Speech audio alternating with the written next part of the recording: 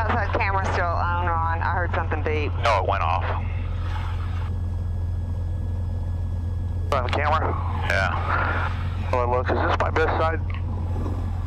Well, that's still recording. The outside one went off, babe. Yeah, that's okay. Make sure you only capture my best side. I'm going to edit it and Photoshop it and make you look really bad. Reach down, hand me. That won't take any Photoshop. Reach down, hand you what? My phone's right there in the middle console-y thing. Oh, okay. Thank you. Alrighty.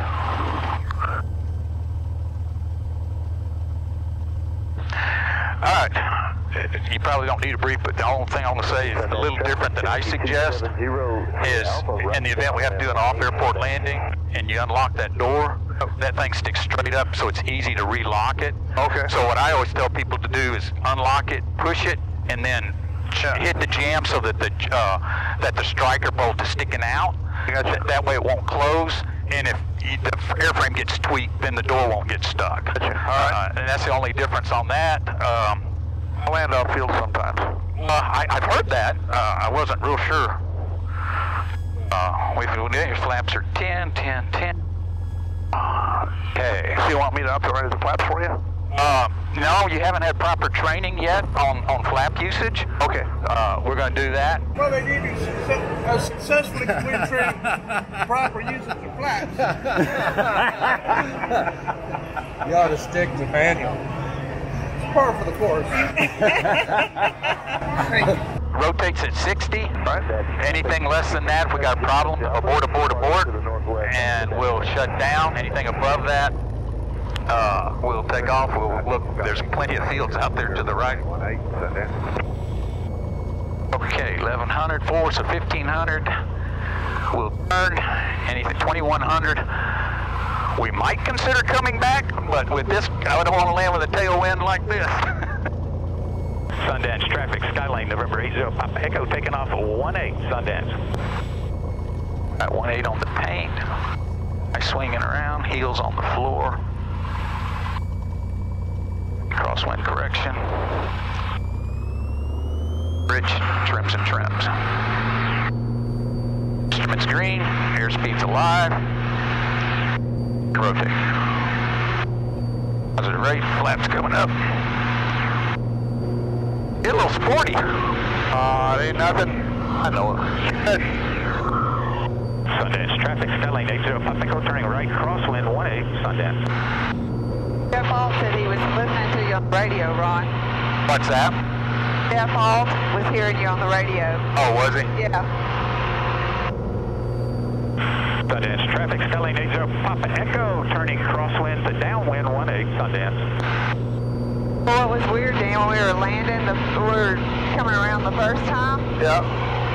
That wind just pushed us. There was nothing you could do. And the second time, it wasn't anything. It wasn't like anything, that. yeah. Well, it is Oklahoma. Yeah. There are some gorgeous horse farms right here. Sundance traffic, Skylane 80, Papa Echo, departing the area to the northeast, Sundance. Janice gonna serve coffee on this plane? What's that? Janice gonna serve coffee? Yeah. There's a water. There's a water there Ron drank out of. Do you want that? I'm good. Gonna fly? I'm scared. Yeah, let me fly for 10 seconds here. Okay? Your airplane. All right, I have the controls. Got the controls. All right, so I'm manipulating the controls. And I got it set up to level out at 5,500. Okay. And that'll keep us under this MOA up here. Oh, okay. I got one question for you. Since I'm manipulating the controls, but just barely, who's the pilot in command right now? Well, I think I know the answer. It's your airplane and you pre-flight it. Yeah. And you own it and all that. You were the pilot in command when we left the ground, but I'm flying the airplane, so who's the pilot in command right now? Well, I have to remind you, I am far more qualified than you, so think about your answer. I am super qualified, so who's the pilot in command? well, I know in the airlines, there's only one, and it stays with it. I'm assuming GA would be similar. I'm going to play devil's advocate here. I'm going to say you are, just for grins and giggles for the sake of argument. So you think that because I'm manipulating the controls right now, that you transferred pilot and command authoritarianism over to me? I didn't pre-flight it. I didn't plan the flight. But on what basis would that be? Well, yeah, you did kind of plan the flight because you told me come pick you up, take you. I said, hey Ron, come pick me up. All right, I'm gonna let you fly the airplane. I'm gonna transfer controls back to you. All right, the airplane? Nah, my airplane. Your airplane? My airplane. All right.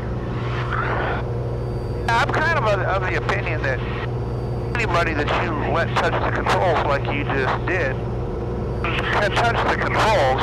You can even allow somebody to make a landing or whatever they do, but even if I'm touching the controls, it's still your airplane. You're still the pilot in command, and whatever you say, even though I'm far more qualified than you, you're the pilot in command. I'm going to follow your instructions because it's your plane. This is your deal. Yeah, I can see that, and I kind of intuitively thought that was true in the airlines. I wasn't 100% sure if that transferred over to GA or not. Well, it's an interesting question because it brings up the concept of foggy pilot in command. So if I'm qualified in the airplane, transfer controls to me, and I'm manipulating controls, can I log it as pilot in command? And that's a whole separate question. So. The only time if you were instructing me, right, then you could. Right. But if we were just on a joyride, it'd be no different than if Janice took the controls. Exactly. And she's not a pilot, and couldn't log anything. So the answer is that pilot in command gets designated when you're on the ground. Somebody has to be the pilot in command, and that doesn't shift in flight. We can't hand off ownership of the airplane in flight or pilot and commandership of the in flight. Whoever was pilot in command when you taxied out remains the pilot in command, and that's by designation. Okay. If you ever go to take a check ride, your examiner is always going to tell you in the briefing, the student or the applicant, I guess, is the pilot in command, and they'll always tell you that. No matter what, the designated examiner may actually touch the controls or do something, but he doesn't become the pilot in command just because the examiner touches the controls. Now I knew that was true for a check ride, because he does clearly state that. But I have never heard in GA but he clearly stating, I am pilot. It's always your controls or my controls. It's never been clearly delineated that one or the other is actually the pilot in command. Right. Well, they do that for a reason. It's so that it eliminates the confusion. Somebody's got to be the boss. Have you ever tried to work at a workplace where nobody really knows who's the boss and who's giving the orders? Yeah. Ever worked at a place like that? Yeah. I mean, it's disaster.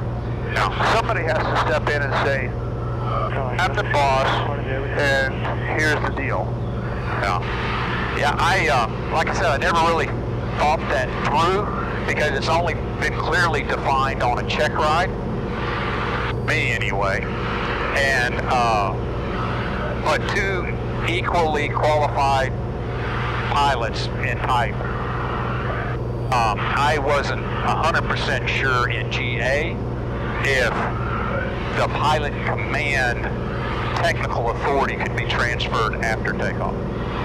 I don't believe that it can. One person has to be the pilot in command. That person can transfer controls temporarily, but you can see the confusion that could come into play when we don't know who's the pilot in command. All of a sudden there's a question mark. So that needs to be briefed and clear, especially when there's two equally qualified people up front in the same airplane. Who is the pilot in command? And what would happen right now if you said, we have a problem and I think we should land at this airport right here, and I said, no, I don't think we should. I think we should go over to this airport over here. Who gets to make the decision? You're the pilot in command. Even though I think my idea is better and you think your idea is better, somebody has to be responsible for making the decision and saying what the deal is going to be. See how that can cause a problem? Yeah, I do. I do.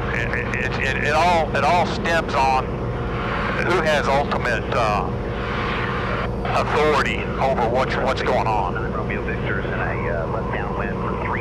Yeah, that's why there's a name for that. Pilot in command is pilot in command. Yeah. So, all right. Well, you ready to talk about AQP? Yeah. AQP. What's it stand for? It's always quit procrastinating. Always quit procrastinating. AQP. Yeah. We've made a lot of progress on the whole concept and gaining speed rapidly nationwide on the concept, and makes a huge difference. Oh, advanced qualification program, then, right? Is that what it technically stands for? It is, and that's a name that the airline people gave to it years ago when they had the exact same problem going on, too many accidents. So it simply means that we're going to think about doing some training and checking on some other things that aren't on your check rides. So currently you're what? Are you a private pilot? A private and instrument only, yeah. Right, so you've taken 2 check rides, right? Yes. And on those check rides, you had the things that you had to do to get your private pilot license, like remember doing S-turns across the road? Yeah. And steep turns and slow flight. All that stuff is very good stuff for an examiner to see if you know how to fly the airplane. He's testing you, so we have to train you. So now that you have got your private pilot's license, when's the last time that you went and took this airplane and went out and did an S-turn across the road? It's been a long time. Yeah, probably never since the check ride. Yeah. So that maneuver becomes useless. And when would you ever use an S-turn across the road in order to save your life? Yeah. It would have to be a really weird situation to go on to say, hey, Janice, I think we better start doing S-turns across this road if we're going to get out of this. Yeah, I understood it during the private as far as getting a feel for, being in a traffic pattern and kind of getting that feel. But in an emergency situation, you're not trying to do a perfect S-turn that's what I'm kind of liking about some of the things in AQP, especially like DMMS, is really, kind of come into play, which I have marked as 76 knots, which just happens to correspond to the glide ratio, best glide on this plane. Yep. And so, I really started when we started doing a couple of these accident reviews. That one that out in California where that girl went up in the same airplane we fly, and it appeared she was probably climbing at VX. Yeah, she was slow. And in the suit. And as you see, I'm at my DMMS is 76 knots. A lot of people think that's only for landing, but and it applies to taking off as well. Exactly. And that's fine if you're going straight, but as soon as she got turned over to approach, the first 2 things they're going to tell you to do is climb and turn. And I just think she was just way too slow and it got her. Oh yeah, now that was definitely an airspeed related. She let her airspeed get way too slow, and then at that altitude, it's over. There's no fixing that. No. So, number 1 category in general aviation for fatalities is lack of speed in the traffic pattern, either coming into land or after takeoff. But lack of speed awareness is still number 1, no doubt about it. All right, babe. Oh, is this one recording now? Yeah, I've got them turned on. Oh, no. Both of them are going. Oh. I'm back here working. Yeah, you are. It's par for the course. It is. But she's the better 7/8 of this arrangement, though. 7/8. You're being generous to yourself. Yeah. If I went for Janice, I mean, what do you got? An airplane and a GoPro camera? Janice is what makes the whole thing happen. No argument there. We're a team here, Dan. Wellington traffic, Skylane number 80 Papa Echo is 10 to the southeast, going to enter left downwind for 18, full stop, Wellington. I do see a nice looking cornfield out here. You want to use the runway or the cornfield? How high is the corn? It's about 7 foot. Maneuvering over the city of Wellington at 2,000 feet. Let's find some shorter corn, because I don't want to flip it. Oh, okay. All right. I'll just be the pilot in command, and then we'll put it in the corner. Well, you could do that. Electronic sound 2843 uniform. You're not allowed to use the flap. Oh, just can't use the flaps? No. We got a little bit of busyness going on. There's some guy right over the top of Wellington at 2,000 is what he said. Yeah. That's about what we got there. Wellington traffic, Skylane 80 Papa Echo is 7 to the southeast, going to enter left downwind for 18, full stop, Wellington. Got a 39 knot wind up here. That's what we were experiencing down there. It was really pushing at PP.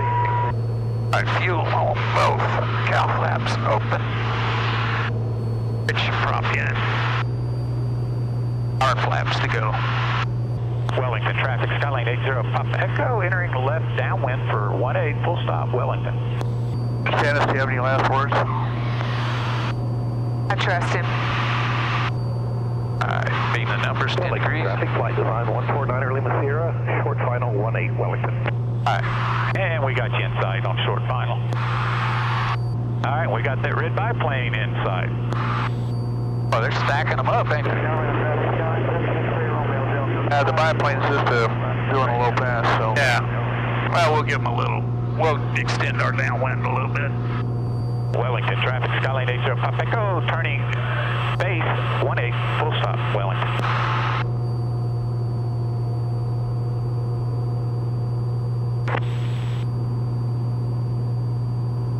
It's 20.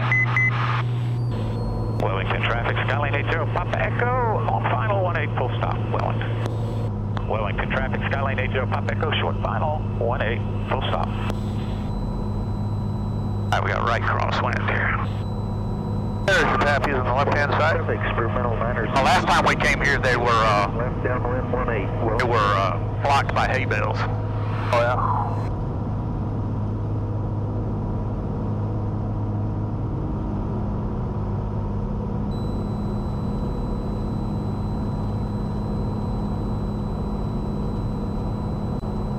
Crosswind traffic's half mile east of the field, turning downwind. Okay, traffic is outside Mike Charlie, red biplane, number 2 on final 18, full stop. All right, you're looking good.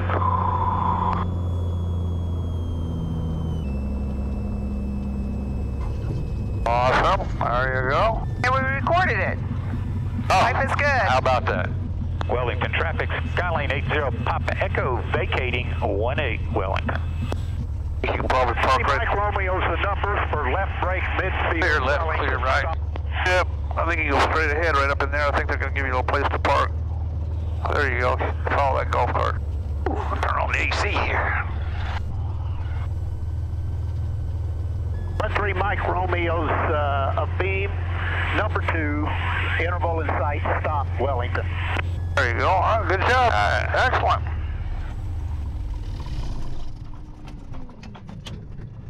Dumpty back together again. You bring this airplane in, doing that, it's over. That's all there is. You can't bring it. Now Elijah's, I'm guessing what, 10 years old, 11? 11, all right. You and I have to try to illustrate something to the people here. And I'm trying to think of a good way to do it, but see those people out there drinking coffee? See them? All right, now check this out. I just scared Elijah. I didn't touch him or hit him, but did you see his reaction? I'm going to do the exact same thing in 10 seconds. So I'm going to do wah again. Now when I do that, I want you to stay solid as a rock and don't flinch, okay? Because it's coming. I promise you I'm going to do the exact same thing. All right, you ready? Here it comes. Ready? All right, you see the difference? What's the difference? He knew it was coming. His reaction is different because he knew what to expect. All right, you can have a seat. You survived. That's good. We did not need State Farm and an ambulance, and we didn't need a tourniquet. Lots of times we end up needing a tourniquet off of these things, but that's good. Thank you. Big hand for Elijah out here today. What's the difference? He was expecting it the second time. He was shocked and surprised the first time. If you don't know what you're doing and you have to deal with shock and surprise in the airplane and you haven't thought about this, it's not going to work. Does that make sense?